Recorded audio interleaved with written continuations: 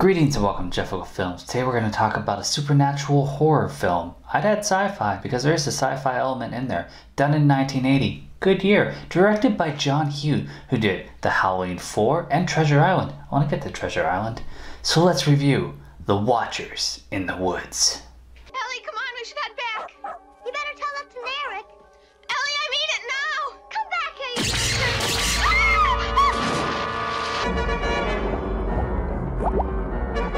This movie starts with a family driving with a realtor to check out a secluded home. It's too good to be true, and Mrs. Alwood lives in a cottage next to the home. She owns both properties, and she tags along as they look through the house. She also stares at Jan, the older daughter, a lot, and Paul shows off his piano playing skills, and Jan sees something.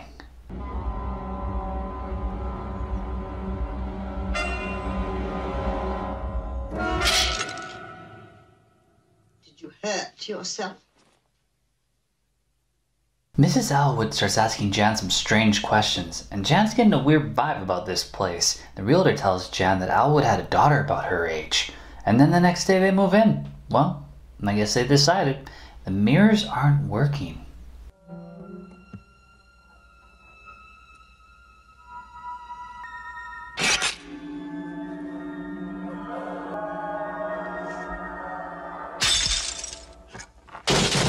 The mirror breaks and everything seems to break in a triangular pattern. Mom says goodnight to her daughters, and Jan notices Mrs. Alwood go into the woods that night. Later she's woken up to Ellie having a bad dream and dreaming pretty loudly. Jan lets Ellie crash with her that night. The next day they meet Mike, and he lets Ellie pick a dog, and she names it Narek. Mary Fleming is talking to Helen and is spooked by the name Karen written on the window, and Ellie's playing with her pup, and a strange man comes out of the woods, and then Ellie is missing, and Jan's worried. She can't find her, she finds her radios, so she goes into the woods, but she does eventually find her.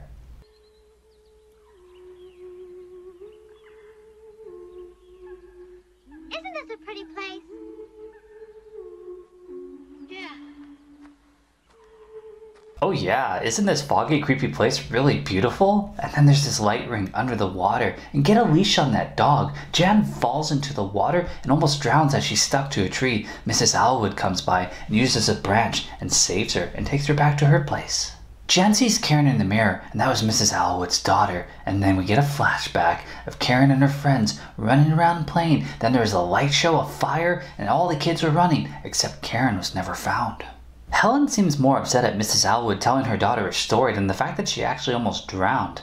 Later they cheer on Mike at a motorbike race that he's competing in, and then Ellie gets a vision and tells Jan to move, which is lucky because... What did you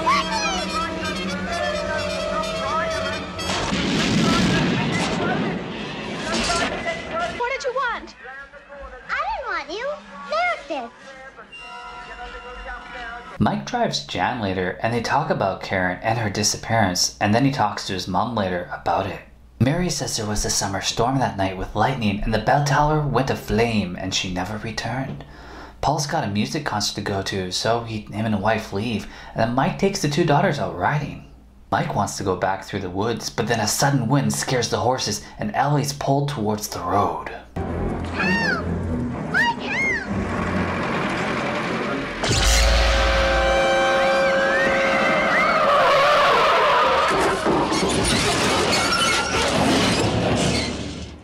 Jan's horse doesn't stop till it dumps her at a church cemetery. Damn you, Coco! And then she decides to look around and she sees a vision of Karen, and then she's stalked by a creepy Tom collie who ends up chasing her till Mike shows up. Then he runs off. Mike doesn't really believe her, but just maybe you should. We get quite the rainstorm, and then Tom goes to see John Keller and tells him he saw Karen at the chapel.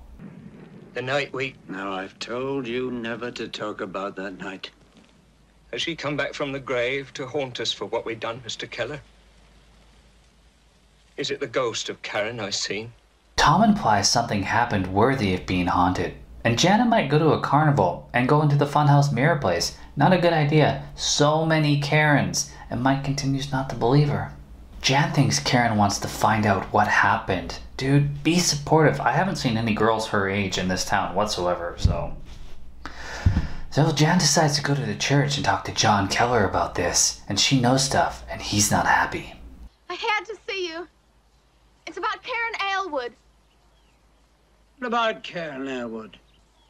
She needs help. We did see Mary leave John's place. Jan decides to go into the woods and is chased by an evil dead cam. She calls out Tom Colley's name and finds an abandoned place, which I guess it's an abandoned because he's living there. It's just pretty shitty. And we get an aggressive cat scare.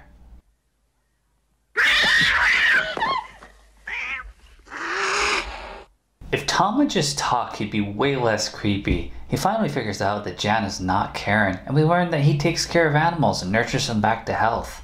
Tom's a little slow and Jan tries to get some answers out of him, so he gives us a flashback of Tom, John, and Mary.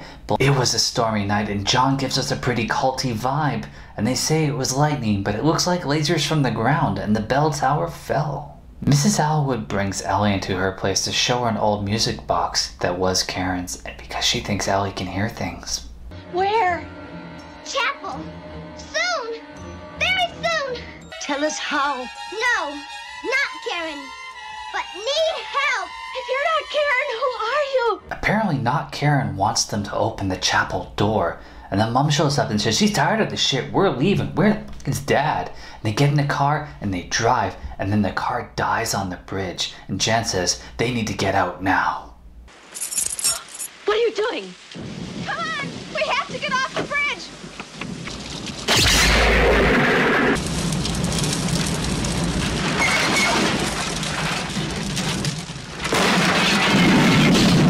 Now will you believe your daughter? They go home and the phones are dead. Ellie wakes up in the middle of the night and wanders off. Then Jan wakes up to find Ellie and she finds her writing on the mirror, "Do again tomorrow." Next day is sunny, but there's gonna be an eclipse because there was one when Karen disappeared. And then Jan tells Mike to bring her mom to the chapel, and then she goes to talk to Keller and she tells Mrs. Alwood her plan as well. Jan's a busy bee. Mike and the others show up, and so does Ellie and Narek, and they stare at the eclipse. And then Narek runs off. It's called a leash. Fucking get one. Super Windy Machine follows Ellie, and Jan tries to recreate the culty speech. We ask the question, is this person worthy? Listen. Ready to return. I've been trapped on your planet. Karen in my dimension. Possessed Ellie tells him to continue with the ceremony, and goddamn Mary just keeps breaking the circle. That's why Karen disappeared the first time. You broke the circle, Mary.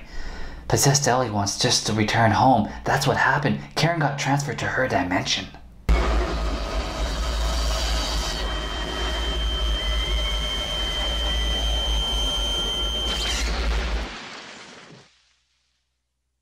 And then Karen is returned, Jan is fine, the mom shows up, she takes the blindfold off, and they hug.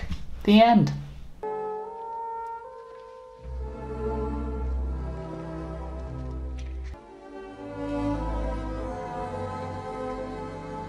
Based on a novel with a darker ending, the Watcher was a female humanoid child, and her parents were doing a coming-of-age ceremony and wanted her to view Earth, but the portal was so close that they actually just transferred Karen and they swapped places. She could only communicate through telepathy, and Ellie, because they were both children. 50 years on our planet is 1 day on theirs. That's why Karen hadn't aged. In the book, Karen's mom joins her on the alien homeworld. Diane was offered the role of Jan and declined, so Lynn-Holly Johnson went on to do it, and then she also went on to do For Your Eyes Only, a Bond flick.